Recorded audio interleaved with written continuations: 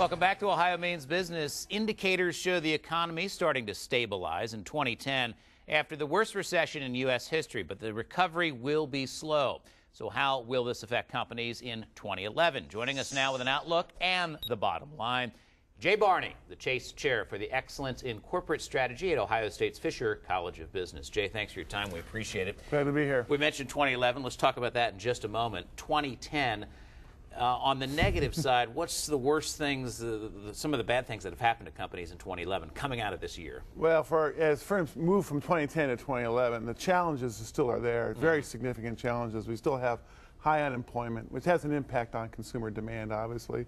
And I think the other big lingering challenge, surprisingly, is capital flow. The access to capital has not been there for a lot of companies to fuel their growth.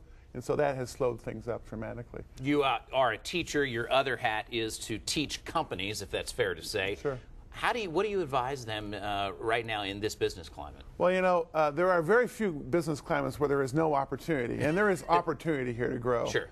Especially for firms that have cash on hand and they have strong brand names, strong market positions. This is a great time to grow their businesses, to look for market share growth, bring more consumers in, innovate, even to acquisitions as well. And in fact, across the U.S. economy right now, firms have more cash on hand than they've had historically. So it's historical high levels. Firms that have the cash, have the brand, have the market position, there's opportunities here. And like you said, there are advantages, some advantages to a down economy. One is if you're investing in the stock market, it's always best to go low. Can only go up, that's right. Starting a business or growing a business, two different things there. Right. Is that a good thing to do during a down economy? Starting a business? Starting a business and growing a business. The challenge with starting the business is the access to capital because, again, the capital flow, either through banks or through venture capital firms or through business angels, I think has been pretty limited over the last little. Now that might be freeing up now. That would be exciting. That would help to grow the economy dramatically. In terms of growing a business, either growing it organically through acquiring customers. Look at a firm like Walmart. Their customer base has grown dramatically over the last few years. Strong brand name, excellent product and services, and at the low price end. And so that has drawn people who are now conscious of the need to have better value in their purchasing. And Walmart's big challenge now is to try to keep a hold of the new customers they've been able to capture during the recession.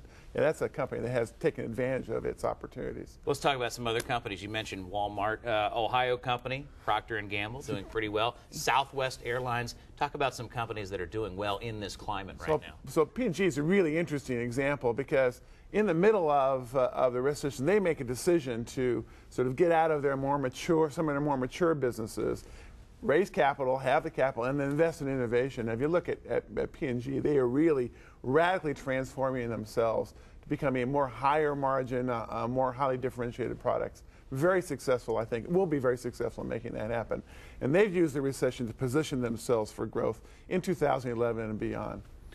When you go into a company, they hire you for basically your counseling and your advice. What do you tell them? Is it always the same thing, or is it just based on the circumstances? Well, it's based a lot on the circumstances. My research really focuses on understanding what special skills firms have, what distinctive competencies they have that enable them to gain competitive advantage going forward. And that varies by company dramatically. And so we do a lot of work that's individualized that way. You look at a firm like Cardinal Health is a company that we've done some work with here in Ohio. Very successful firm, has rolled up the pharmaceutical distribution industry and been very successful at doing that. The big challenge for them question has always been what's next on the agenda. But I think they're also well positioned to take advantage of the recovery. Interesting thing there is we talked about P&G. People would not realize that Cardinal Health is Ohio's biggest company. Oh yes, actually. By far, yes. Yeah, in terms of sales, most people are surprised by that. Yeah, let's talk about some of those big companies. If you just look at the stock market, Apple doing great, very well, Ford really coming on strong. Sure. We'll see what happens with GM, right? How important it is for these big mega companies to do well to kind of steer the economy. You know, I think that's important, obviously, and they represent some significant employment. And remember, that structural unemployment is one of the biggest problems going forward.